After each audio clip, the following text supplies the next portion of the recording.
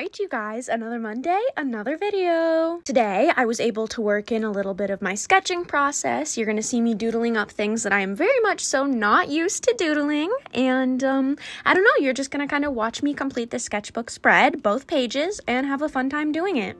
So, if that sounds like something you would enjoy, I'm Rory Fluent. Feel free to call me Rory. If you're new around here, hi, hello, how are you? Feel free to let me know in the comments down below. I like to create dope art content and hopefully curate a chill atmosphere.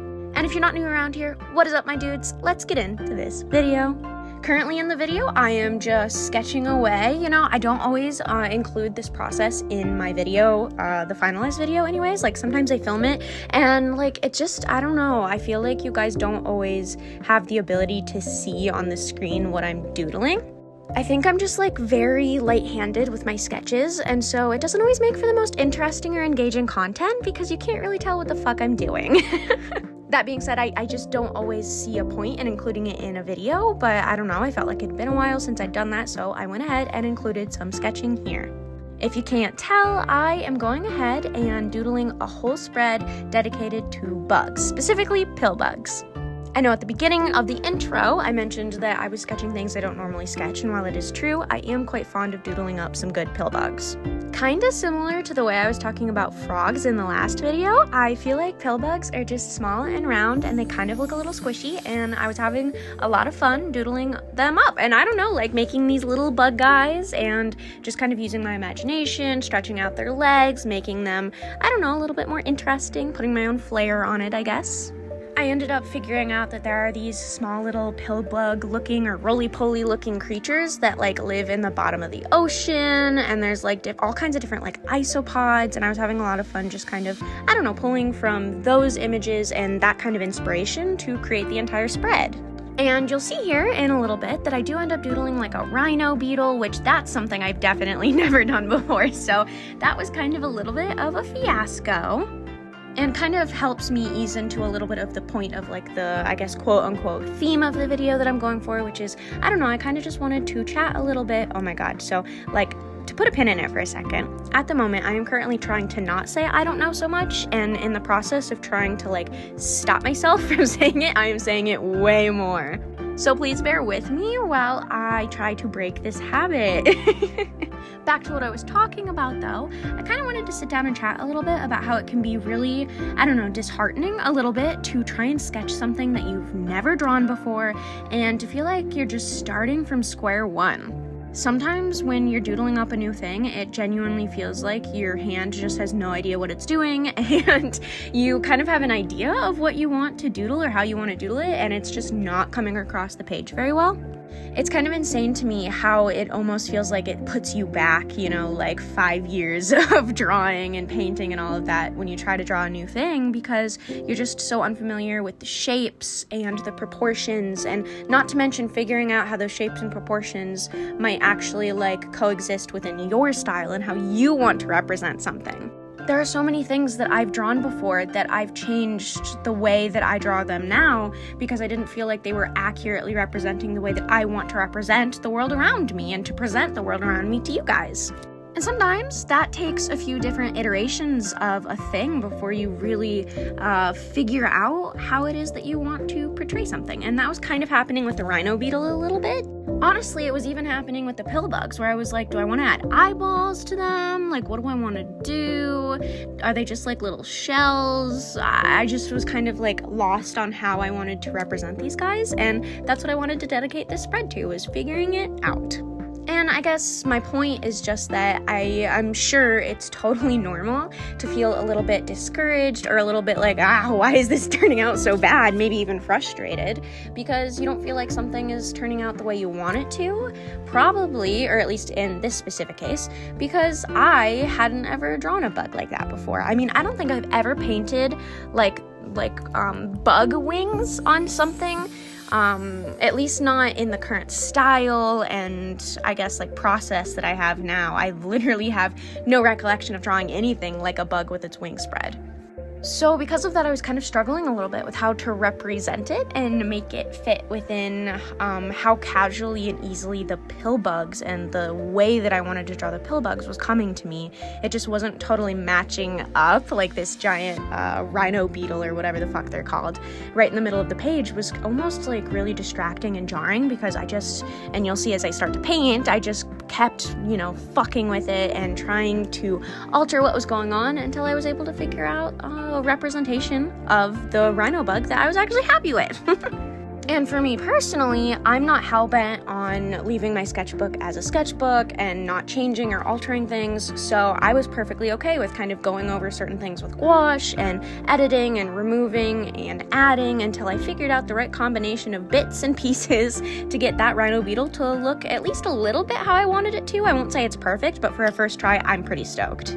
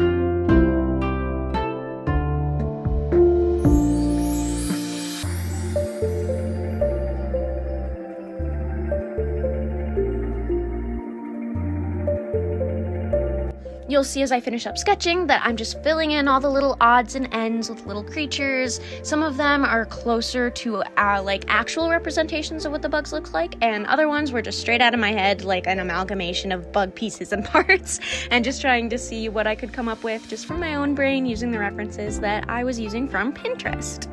Don't panic. The flare, the slightly illuminated flare that's happening on the video camera, I did fix from last time, and it's only here for like a moment or two and then it goes away. I'm sure that it was just because like there's some oil or something got on my camera lens and it kind of makes it look like blown out or a little bit fuzzy, and just like everything's a bit exposed, like it's overexposed. But that'll go away here in just a second, and then everything will be perfect and peachy and nothing will be wrong. If you have no idea what I'm talking about, feel free to look at my last video, because it was just an absolute hassle trying to figure out what was going on with my camera when I was editing, because while I was watching the footage, like while I was painting, it looked fine, but then I uploaded it and I was like, wow, everything is really washed out and there's like this glare going on, and it was just like not a good time. But thankfully, it does not happen in this video except for like a little bit right here, and it will go away, I promise. I start out with some soft greens, soft yellows, and then this really nice, like, pinky purpley color. It's Schminke from one of their sets. If I remember correctly, it's called like Volcano Violet or Volcano Purple, and I was just really stoked to get it. I got it for Christmas, haven't used it a whole bunch, and I mean, it's really not a color that I gravitate towards too much, but I was trying to push myself to use it, and you'll see that I kind of go back on that a little bit, decided to go more like green, yellow, and blue, which are colors that I'm a little bit more comfortable with, and I do end up adding more of this Volcano Violet at the end, but it's not quite as much the like star of the show as it is now. I don't know, if something about it wasn't sitting right with me. I can be very, very picky with my colors, so I feel like sometimes I just have to ease myself into using new ones and figuring out if they're the vibe, if I genuinely enjoy painting with them, and if they're going to, I don't know, add to the spread or the color scheme what I want them to. Like outside of art, I love dark, moody color schemes, but then like in my art, I prefer earthier colors, obviously, like Naples yellow, earth green, literally sepia or sepia. Those are like some huge favorites, but like I also want to use like Sodalite Genuine from, oh my god, Daniel Smith, and Lunar Violet from the same brand. And then you have other like indigos. I love the indigo from St. Petersburg White Knights, and Roman Small has some gorgeous grays as well. But then I feel like I never use them in my sketchbook. So actually, as I'm talking about this right now, I want to know in my brain, currently at the moment, that I need to use more grays. I think I am going, I'll do that in my next sketchbook spread. I will use more grays. I'm not sure why I decided to start kind of in the middle of the spread with these bugs, but I guess it was just the ones I was gravitating towards, and I was kind of interested in figuring out how to do this rhino beetle, and you'll see as I start to go in and make some edits that I start adding gouache pretty early because I've just become really fond of gouache, and I really like the weird like opaque layering that I can do that is so different and unfamiliar to me than what you can do with watercolor, which is obviously very translucent. And when you layer on top of each other, or layer like different colors and glaze, and allow bits and pieces to dry in between, it just ends up with a completely different look than if you're layering with gouache. You can actually see the large pill bug in the center of the sketchbook. All of that sort of texture that you're seeing is only watercolor, and then just what you saw me going with a slightly more opaque white-based green around the edges, that's the only gouache that's on that bug right now. So I was kind of also experimenting a little bit with layering with watercolor and seeing if that texture was something that I enjoyed, or if I liked, I don't know, like more smooth and opaque layering like what you can get with gouache. Obviously, you could use a technique like dry brushing with gouache and achieve something sort of similar with that like rough, sketchy feel, but I don't know, there's something about the watercolor and the overlaying and letting each layer dry in between and then adding more, and it being sort of like, I don't know, peeling away the layers of an onion and gradually building up those darks. That was a lot of fun to me, and I just felt like would be a really handy thing to do to I guess emphasize the sort of like textures and light reflections that go on like a shell, like one that you would see on an isopod or something like that, or a roly-poly.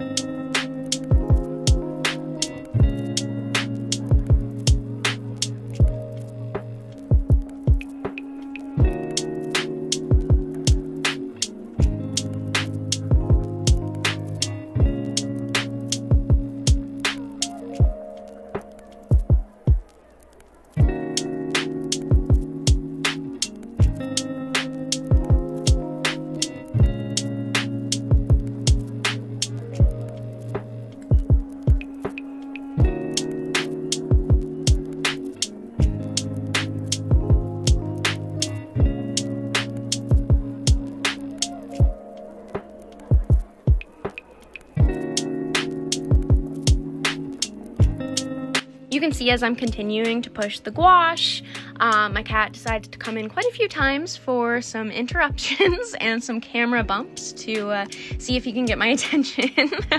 I'm watching the footage obviously back right now, and it's just really funny to see him stepping all over everything. As I build more confidence with this spread, I start to add more colors, so I get like titanium buff, Naples yellow, earth green. I believe it was Sodalite Genuine mixed with the volcano violet that is happening sort of in the middle of the left page that I'm working on currently. And then you have some Payne's gray, and yeah, I was kind of using a lot more colors than I normally do, but I was doing that on purpose to push myself a little bit. I feel like often with the color palettes that I'm using, I tend to go like monochromatic with each individual doodle that I am trying to complete. And in doing so, sometimes I like lose track of using other colors in that doodle. And I was trying really, really hard to utilize the colors to the best of my ability and with each other so that they, I don't know, looked a little bit more cohesive and it looked a little bit more intentional. It wasn't just a bunch of monochromatic blobs across the page. And it was currently here in the video where I started to get really excited. Everything was really coming together. I was adding the little, like, I don't know, are they antenna on the, like, pill bugs? And, oh my god, that one that I was talking about that's made predominantly of the earth green with a little bit of gouache. I was having so much fun adding texture and layering, and it just, oh my god, I forgot how good it ended up looking.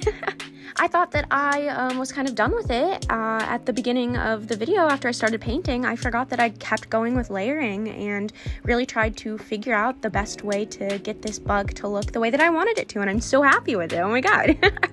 I was really feeling myself and enjoying this particular page of the spread. I was just having a lot of fun going in with small details, even using some colored pencil, which I've been shying away from recently, and just, I don't know, really going ham on the texture with these bugs.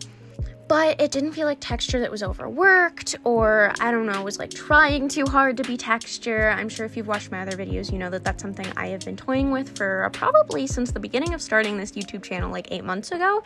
And so it was really rewarding with this page to be like, oh, okay. So at least when it comes to these bugs and this sort of like shell-like texture, this is how I want to achieve and represent that texture traditionally. You can definitely see, like, in the video, I know there's not, like, a ton happening, and there's still a whole other, like, page to finish of this spread, but I was just really taking my time with all of these little details, trying to make sure that I was, I guess, like, figuring everything out and making sure that everything looked the way that I wanted it to, because I was a little tired of feeling like only a couple of the sketches were turning out the way I wanted to on spreads. I really, really, really wanted this to be a big win, and I definitely feel like it was.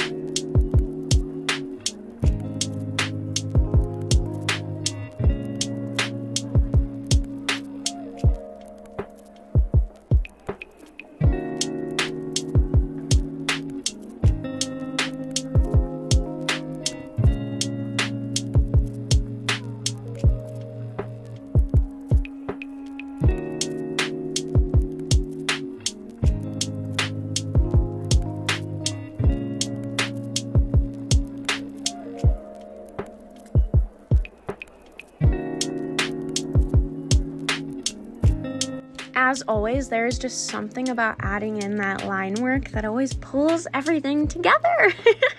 All of those little bits of black and, I don't know, just the textures that I was able to achieve, not just with the color, but also with the brush pen that I'm using, which is the same Copic brush pen I've been using for a couple of videos now. There was something about that was just making me really happy, and I was like, oh my god, it's working! Here you see that I am continuing to fiddle with that rhino beetle. I am kind of figuring it out. We end up getting to a point that I'm really happy with, where he looks kind of stupid and goofy, but in a way that makes me laugh, which if you've been around here for a little while, you know that that is always my goal. It's an extra bonus if my doodles make you guys laugh, but I definitely want them to make me laugh. And we do get there with that rhino beetle. It just, I don't know, there's something about it that was making it take forever. Looking at it now, I definitely think it was like the angle that I was drawing the rhino beetle from that was causing me to struggle quite a lot. Something about like the curve of the weird little like bits that poke out of the shell, and I don't know, like I said, it was looking a little bit too serious, a little bit too realistic and not strange enough, and so I do end up adding like little eyeballs, which you guys will see you guys will see as I finish up the line work, because that's when they really kind of like pop out at you a little bit, and I end up actually really liking him, which is cool. I get a little fed up with just staring at him and not being able to really like figure out what's going on, so I end up inking him like when I'm not even done with the page yet, because I was literally just like, okay, I need him to look good, and I need this rhino beetle to like work, and he did, definitely. I was happy with it. I'm not totally sure. I guess maybe it was just like the types of bugs that I was doodling. Not that, I mean, there are a couple like pill bugs there, but it didn't feel like this page in the spread. I don't know, it didn't need to be as, or didn't end up being as detailed, and so it didn't take quite as long to finish. It's funny how I feel like sometimes that happens to me, where I'll like complete one page of the spread and it'll end up just taking me like a really long time, but then I do the same thing on the other page and it's a lot quicker, and I know that's because like I'm just like used to it at that point, or I've got a better understanding of what I'm trying to achieve, so I know how to do it more efficiently. It's just funny to see the difference in like the footage right now, because like, I don't know, a solid 10 minutes of this video was the first spread, and then the second, or the first page, and then like the second page is only like 5 or 6 minutes. That being said, I guess I did work on the rhino beetle, which is like half of this particular page of the spread, during the completion of the other page, so I guess that's really actually not a fair comparison. But either way, you'll see me like fiddle with the colors on this page and just kind of work in, oh, what is that color? It's called like Gothite from Roman Small, the orangey color. I really, really liked it. I just felt like the yellow could use a bit of a compliment, and I thought the orange played really well off of it, so I decided to add it in here on this spread, and then a little bit, or add it in here on this page, and then it appears just a little bit in some of the detail work on the other page, so it kind of ties them in together. I try really hard to make the entire spread cohesive and thematic, so it's kind of important to me that they work really well together as a set, both compositionally, but also like color-wise and just in look and feel. And I say all of that about texture and like detail work, but you know, now that I'm looking at this, no, I definitely was just working way more efficiently, because these guys definitely have a lot of detail going on to them. It just always gets me like watching the footage back and seeing how long all of this takes, because before I edit it and like cut it down and speed it up, it's like 2 hours of footage. I mean, this particular spread took me a while. I'd say on average it take about like an hour for a given sketchbook spread. This one I was just really having a lot of fun and adding a lot of detail, and maybe that'll become the normal for my spreads from now on, because it was very successful and I'm very happy with the way that this turned out.